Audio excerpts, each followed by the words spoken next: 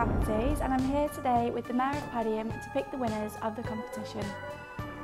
Over the October half term, local school children were invited to visit shops in Padiham to collect stamps as part of our Halloween Trick or Treat week. And now it's time to pick our 3 winners.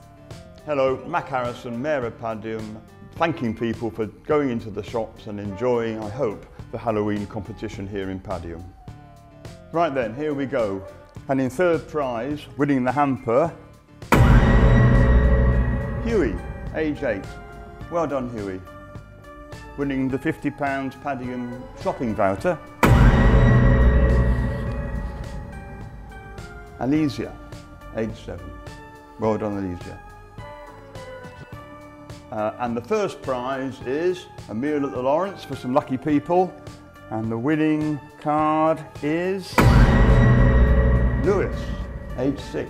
Fantastic, well done, Lewis.